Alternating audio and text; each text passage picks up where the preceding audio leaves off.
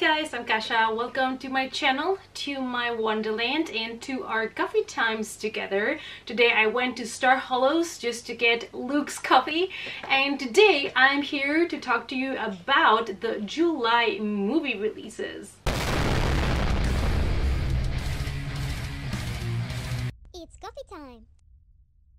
On the 2nd of July, we finally get Spider-Man Far From Home, which is an American superhero movie based on the Marvel Comics and the character Spider-Man. It is going to be a direct sequel to Spider-Man Homecoming that came out in 2017, and it is also going to be the 23rd movie, so the 23rd installment in the Marvel Cinematic Universe. Tom Holland returns to be Peter Parker slash Spider-Man, and he is growing more and more in my heart, especially after the Avengers movies. I think that he's going to be now my favorite Spider-Man forever, just because you gotta love this kid. So the plot for this movie, it's a spoiler for Endgame, so as Tom Holland, which is ironic that actually he advised people that spoilers were coming when he's the one always spoiling everything. If you don't trust me, go ahead and go to YouTube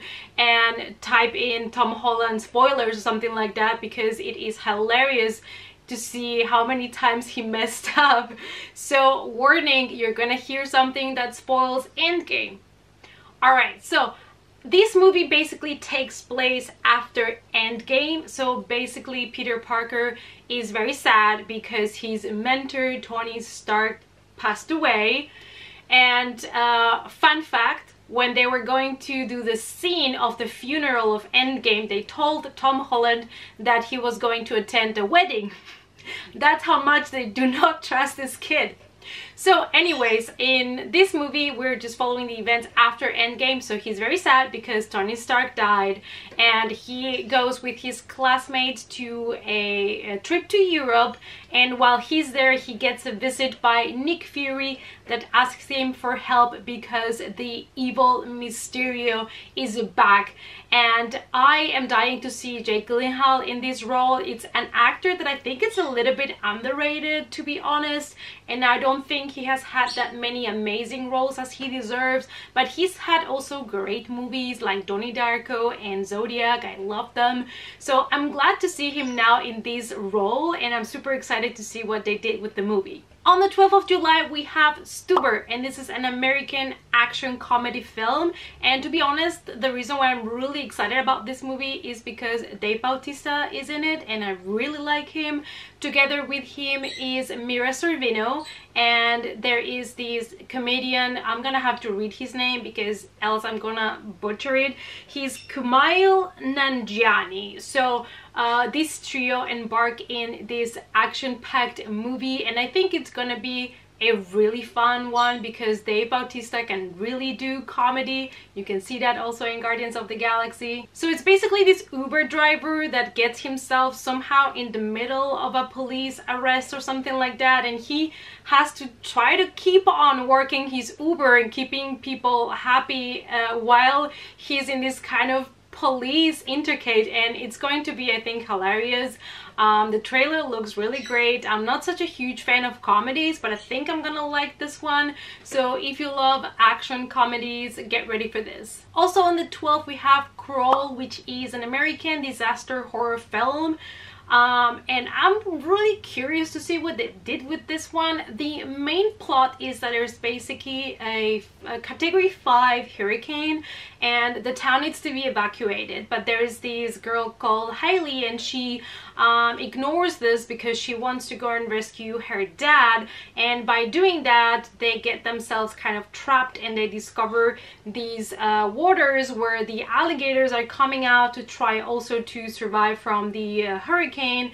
And I guess it's gonna be a fight against the alligators. So alligator movies can be a hit or a miss. but they are very fitting for the summer season because you always associate alligators with water. Not sure if I'm gonna check this one out in the cinema. I'm not even sure if they're gonna show it here because where I live they only show like bigger movies, but if they do I might even give it a try. On the 19th of July we have The Lion King, and the trailer looked so good. It is an animated drama musical and it's going to be a direct remake from the Disney 1994 movie, so we're gonna follow the same characters, the same story. It's just gonna be basically copied frame by frame, and the trailer looks like they are respecting the story and the characters so much, and it just gave me chills. And I'm probably gonna cry in the cinema because we all know what happens with Mufasa. On the 26th of July, we have this black comedy drama called Once Upon a Time in Hollywood, written and directed by Quentin Tarantino. Now, he has not done a movie in a while, so I am super excited to see what he has done with this one. It has big names in it like Leonardo DiCaprio and Brad Pitt, so I'm super stoked because it's going to be based also on some darker side from the Hollywood scene. This movie is set in the 1960s in Los Angeles when a television actor that is aging obviously, and his stunt actor, they are trying to make a living in Hollywood, and I'm hoping that it's really gonna show all the darker sides on the industry and how aging affects your career. Even though in the 60s I don't think it was as bad as it is today, but I'm super curious to see what Quentin Tarantino did because he is bluntly honest with this kind of things.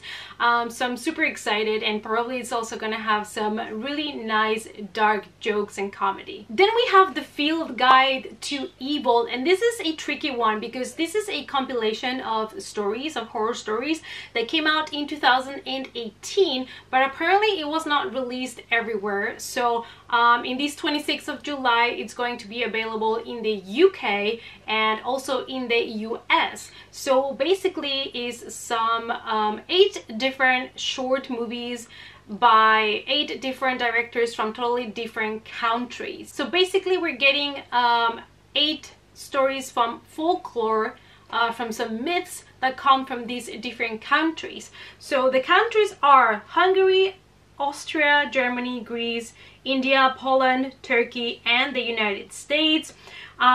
So I'm super excited to watch this one. I actually didn't know that this came out in 2018. I missed it, and I'm always interested to know more about the myths and the lore and all of these stories. And also these stories, you know, the myths, the lore, the folklore, these are the basics for many other horror movies that came after that are loosely or completely based in these myths. So I'm super interested to check this one out. Another one that I am super excited about is Bram's The Boy, and this is going to be an American horror movie that it is a direct sequel to The Boy, and this time we are getting Katie Holmes in the main role. The Boy was a movie from 2016 that I absolutely loved. I know some people didn't, but I did. I just loved that it was different, and I personally love movies with dolls. I know they tend to be crappy, but there's something about creepy dolls that I adore, and I've always loved them. So I am so excited about this one. So in the new movie, we're basically getting a brand new family that moves into the house that we got to see in the first movie, and they have a young son, and he's the one that discovers this doll, Brahms, and befriends the doll. And obviously after this, weird things start to happen. So I'm super excited to see what they did with this one, because knowing how the first movie ended, which I don't want to reveal it in case somebody has not watched it, but after that ending, I really wonder how they're going to approach this new movie. So I'm super excited to see what they did. And these are some interesting movies that are coming to you, to your cinema in July 2019. Now, this is not all of them, so if you have any that you would specifically, you know, want me to watch because you think it's something I'm gonna like, or any other favorite one of yours that is coming out in the month of July, let me know in the comments down below. Thank you so much for watching, and please remember to give the video a thumbs up. It really helps me.